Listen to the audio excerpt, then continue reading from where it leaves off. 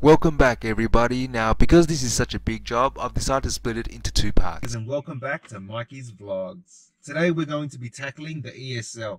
But before we even get into it, I just wanted to give you a brief example of why the ESL is a catastrophic fault, but also on the other hand why it isn't so catastrophic to a certain extent. But that rule only applies if you have access to the ESL in the unlocked position. Firstly, to explain how the ESL works, it basically works with the EIS and they work in sync. Basically, you have your key that has an electronic chip in it. And in order to get the car to start and to bypass the standard security immobilizer on most w204s and Mercedes, you have to enter the key and then you get this little noise and you'll hear it.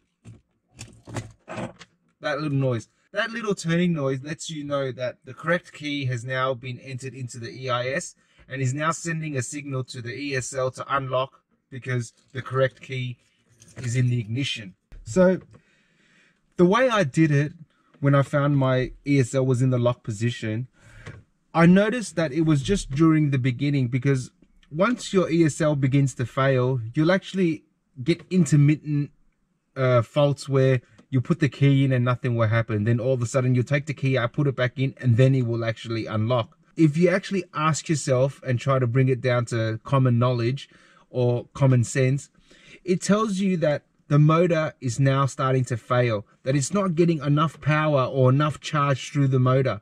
Now this can happen for many reasons. One, your battery drained out completely, therefore all the power in the ESL has discharged, therefore it doesn't have enough say push to just spin the motor that rotation in order to unlock it and lock it again. Now what I did in order to tackle that was, because I knew it was just in the earlier stages of the motor failing, I knew that with other electronics sometimes it just takes that simple tap. Everyone does it. The TV's blurry, you give it a tap and then the TV just fixes itself somehow. Almost the same principle for this, but a little bit different. This is what I did.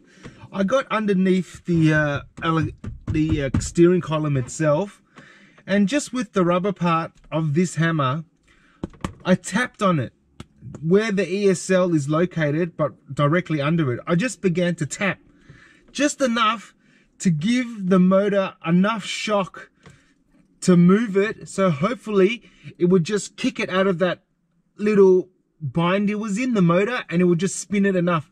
And to my surprise, you would not believe it, it spun it just enough to unlock it. And as soon as I heard it unlock, I was like, holy crap, what do I do now? So the first thing that came to mind was disconnect the battery, because as long as you disconnect the battery, it will remain in the unlocked position and then you can get to it freely. But if you forget to disconnect the battery and pull the key back out, then you have to restart that whole process all over again, getting it to unlock and disconnecting the battery. So that's the most important thing I wanted to mention, guys. In order to tackle the job the way I did, you have to be able to get the ESL in the unlocked position and disconnect the battery so it remains unlocked, leaving the key in the ignition so that it will remain unlocked.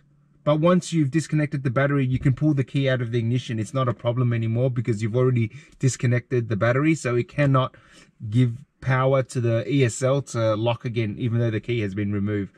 That is the most important part of this job, guys. If I could not get the ESL to unlock, I would not have bothered trying to tackle this job, because the truth is there's just a lot more complications in trying to remove the ESL in the locked position. Remember that, guys. Only attempt this if you got the ESL to unlocked and you disconnected the battery in time. Because without getting the ESL in the unlocked position, you actually shouldn't be meddling with it unless you have access to a module hacker, kind of like it's a little device that allows you to cut keys and read the ESL, the module, and also connect it to the cluster in order to read all sorts of different information. In order to tackle the job the way I have done it, you need to be able to get the ESL in the unlocked position. Now that isn't an easy job in most cases, but there is a little trick that I learned that I wanted to share with you guys in order to get my ESL to unlock. But fortunate enough for me, my ESL failed in my driveway, in my garage. So I was able to tinker with it and do some research and figure out how to do everything. Now, mind you, I had no experience in doing such a job, and I can even show you on my mobile phone how I asked somebody to help me fix the problem, but he wanted 1,750, and he was saying that was the bottom line. 1,750 to replace a part that only costs $10, and basically it just takes your time, your effort, and your labor to do the job. And it's very simple. It's only removing the steering wheel and then four long Torx bolts. It's that easy to pull down the steering column. And not only that, you don't have to remove the steering column. It would make it easier to remove it, but you don't actually have to remove it. What you can actually do is lower it just enough in order to be able to remove the ESL from its locked position, because the ESL actually sits in a position with the locking pin on top. There's a locking pin on top, and so if your ESL isn't unlocked, that locking pin isn't free to depress and allow you to slide the ESL out of its locked position. And the problem with removing it in the locked position is that you have a very high chance and high probability of actually frying the chip inside the ESL, and that's one of the bigger issues. The common fault in the ESL isn't actually the chip, it's the actual motor. It's a cheap little motor that you can find on most 12-volt remote control cars and things like fans that have a rotation, a constant rotation. And basically that's what spins the ESL motor in order to unlock it and lock it again. But it's the motor that fails over time, not the chip. But I can almost guarantee you that if you remove the ESL in the locked position and you hack that screw off and then proceed to open it up, you are going to fry that chip. The chip is still reading that it's in the locked position. And once you actually pry it open, you've then just destroyed the chip. If you do it right the first time, you don't have to worry about those complications later on, because then you also have to worry about getting a new bolt, putting it on there, making it stay, welding it on. It's just a pain in the ass. But the way I show you, the way I tackled it, this has to be probably the best way, in my honest opinion, to tackle this job. So take it from me. Check out this video, look at how I do it, and hopefully it will give you some tips and tricks on how to complete your fix if your ESL fails on you.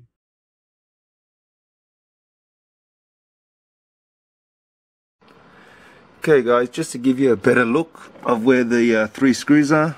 So there's one there behind my base knob, then you go to the left and there's another one right there, and the far left there's one more right there.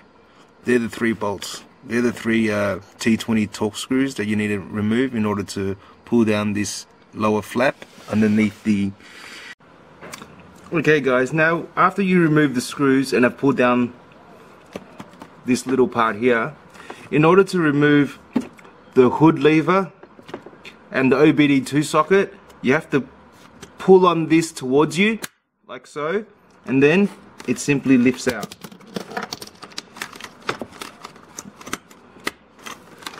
Like so.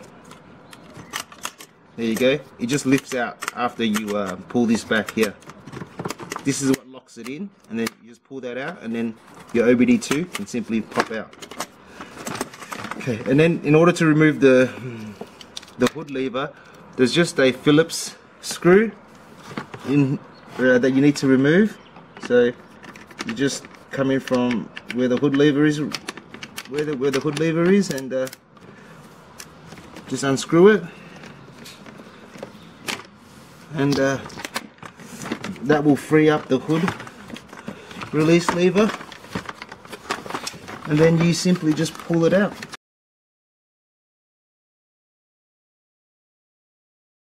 Okay guys, so now to remove the steering wheel, the clock spring, and just the surround that covers the steering column. So even though I have another video that shows you exactly how to remove the airbag and the steering wheel, I'm going to show you guys again, just so you guys get a clearer picture of how to remove it all. Now, using either a tool that is the same size as the hole, you want to just come in at 45 degrees, go straight, push it in till you feel it unclip the airbag. Do the same to the other side, like so. you will feel it unclip. There you go. So as you can see, what you're looking to do is insert it through here and push on this cable, just like that. See? You can see the cable moving, and that's what releases the clip from here. Now, once you get to this part, you need your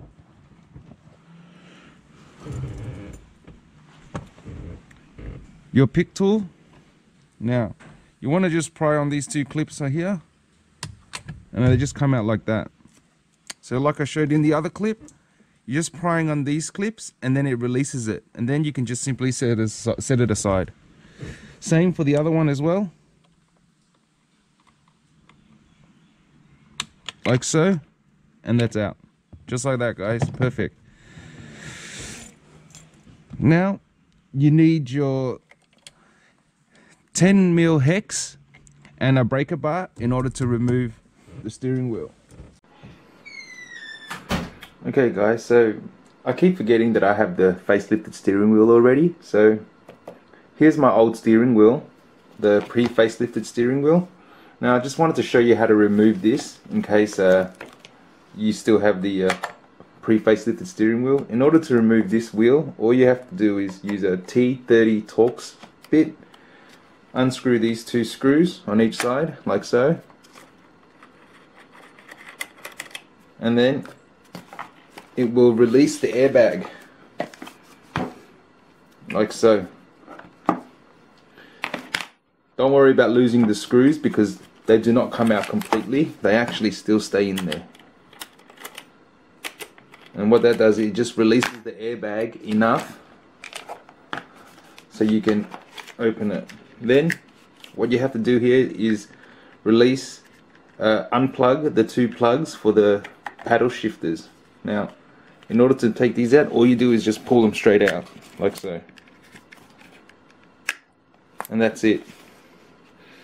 Then it's just the exact same steps to remove the airbag and the control for the buttons, and then you simply remove the bolt, the size 8 hex bolt, and undo the two clips in there, and that's it.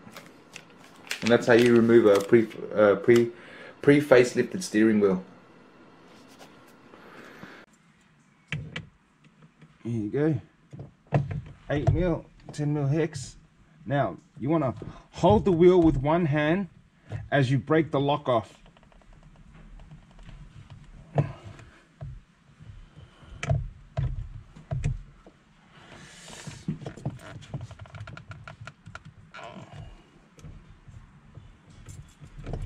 Okay, so that one's a bit in there.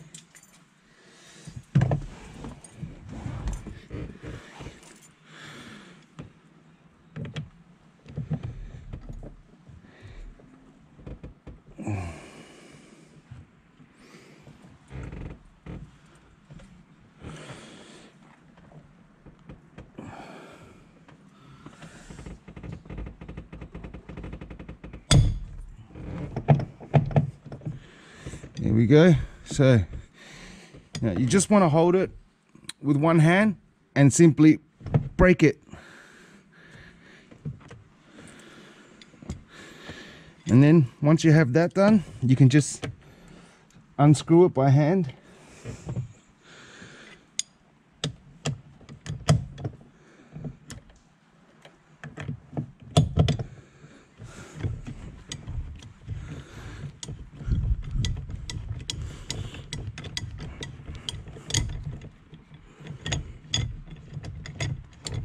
And there you have it.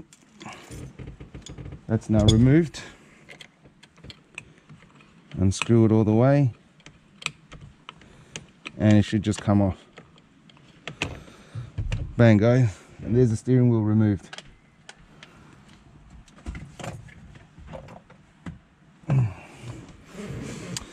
Now, in order to remove the clock spring, it's pretty simple. You just have to pull it forward, like so, and it comes out in one piece. You are not trying to remove the clock spring from this. Just pull it out all in one piece.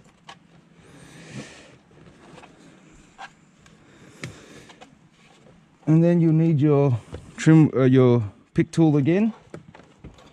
You're going to see, I'll show you in just a second after I remove it.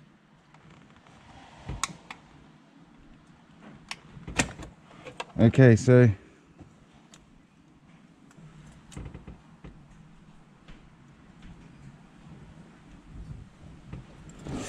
once you get here, you're going to see this plugged into this part here. Now, all you have to do is press on this clip here, and that releases it. There's a clip right here. Okay, now to remove the rest, you just have to pull it out because it simply just clips in, guys. Okay.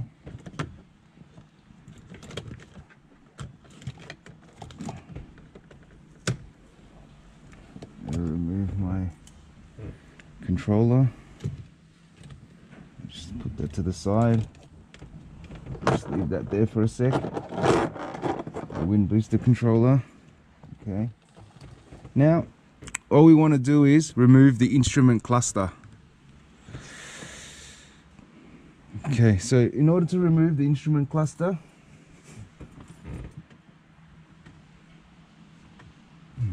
we need a trim removal tool. I'm going to pry here and just slowly work your way around. Don't be too rough, guys. You do not want to break this.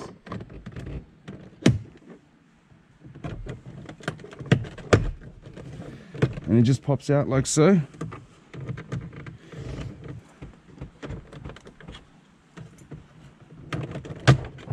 There we go.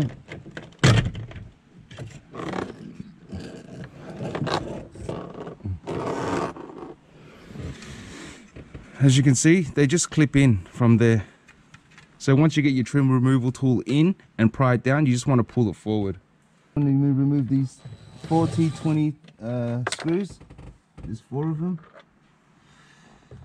You will need an extension, for they are pretty far deep in.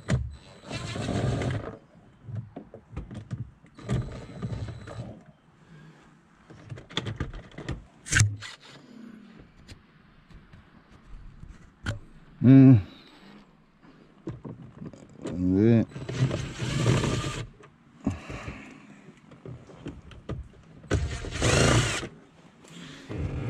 Okay guys, it's 4, and then you simply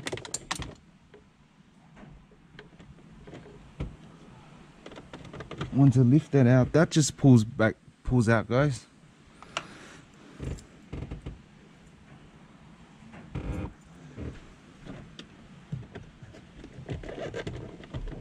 And then you want to lean it forward as you lift it out. And then you simply have the plug back here. And in order to remove it, you got to press down and pull this lever back over it, like so. Look. And pull backwards. And then it just unclips. Just like that. There you go. That's your instrument cluster out. Now you just want to remove this surrounding part here. It just simply clips out of place, and then you pull it forwards. At this point, I'm going to disconnect my wind booster, where it's kind of in the way. So I've just disconnected it, and we just set that off to the side. In order to to loosen the steering column, there's 4 E12 Torx, inverted Torx bits. Now, what I mean by that is, this is the Torx bit. So as you can see, they are E12 bits, sockets. And there's one there, right there. There's another one right there. And then there's 2 more all the way under here, which is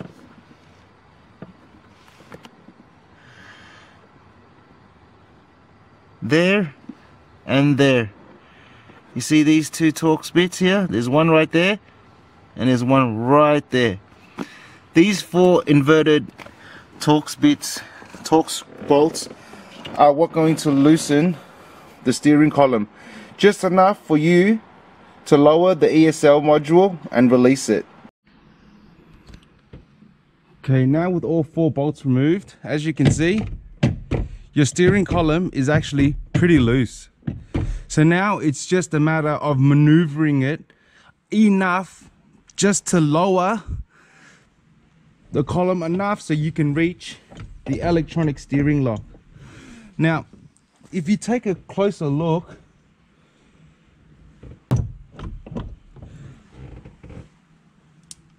you can actually see the steering lock just underneath. Okay, just to show you guys that all I did was lower the column and I removed the ESL. And there you have it, guys. How to remove the ESL without having to hack it off and in the unlocked position. So the reason why it has to be in an unlocked position is because without it being unlocked, you cannot depress this. And how that works is the bolt that we removed earlier, that 13mm nut, this simply sits on top of it. Like that, like so, just to secure it on, and that's all that does. So in order to remove it, you can see that it must, and I'm telling you, it must be in the unlocked position, or else I've seen other clips where guys have hacked this off. They've actually sawed it off and then tried to replace it with another bolt. Like that all works, but the truth is, if you do it right the first time, you don't have to worry about it again. Now all we have to do is take this apart, replace the $10 motor inside, and we're good to go. Then all we have to do is reassemble this whole cockpit, and we're okay, guys. Now that we have this out, we need to disassemble it. Now I've already removed it, but I've left one in just to show you guys. So what you want to do is, this is actually a special tool designed for it. Now as you can see, it's neither a square nor a triangle on the tip, and what you have to do is get it in and rotate as you're pulling out, and as you can see, it slowly starts to come out. There you go, and eventually it just comes out. Now you've got to do that to all 4 sides.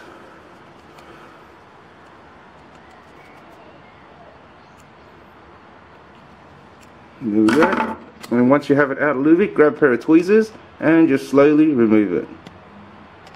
Don't squeeze too hard with the tweezers, because you do not pliers, because you do not want to break, dent it nor reshape it by pressing too hard. Now, to disassemble, what you want to do is lift it up with this facing down, like so. Set that off to the side. Now you need a T10 Torx bit. Undo this, like so.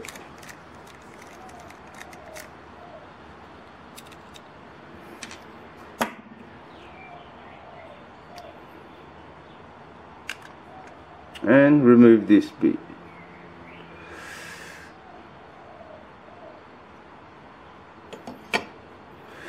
Okay, now all you actually have to replace is this motor. So you just have to remove it like so. Make sure everything stays where it is. Take that out and simply get the new one and drop it back in. And it's that easy, guys. That's all you have to do. This motor is actually what fails, not the chip here. So the notorious chip that everybody talks about is the NEC chip, which is, one second, I will show you. If for some reason it's not in the unlocked position and you end up opening the ESL, you can actually fry this chip, because how the circuit board actually works is it has relays that help it to realize when the ESL is unlocked and locked, and if it's actually locked and you pry it open, you have a high probability of frying the chip and destroying it. This is why I stress to you, it's very important that you know what you're doing before you attempt to do this job.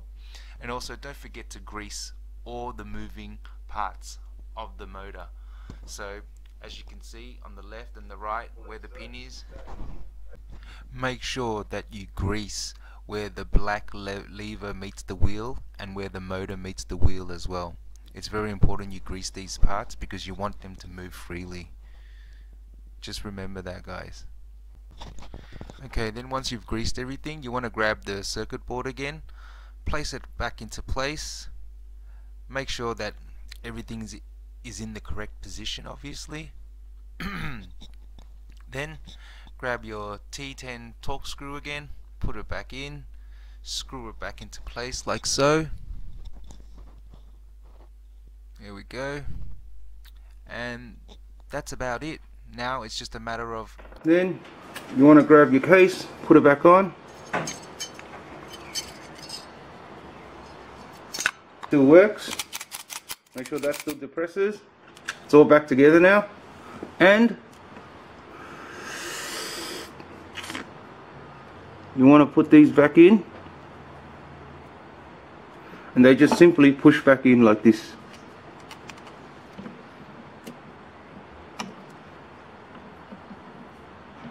There's one. Now they do go in one way, so make sure you look for the side that has a little marking on it, like so. And then you just want to push in as you turn, and it goes back inside. There we go. Last one. I mean second last, sorry.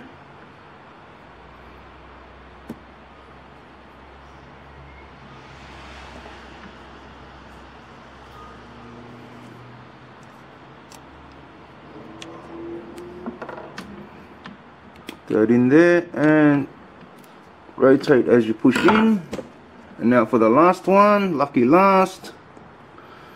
As you can see, one side is smaller than the other.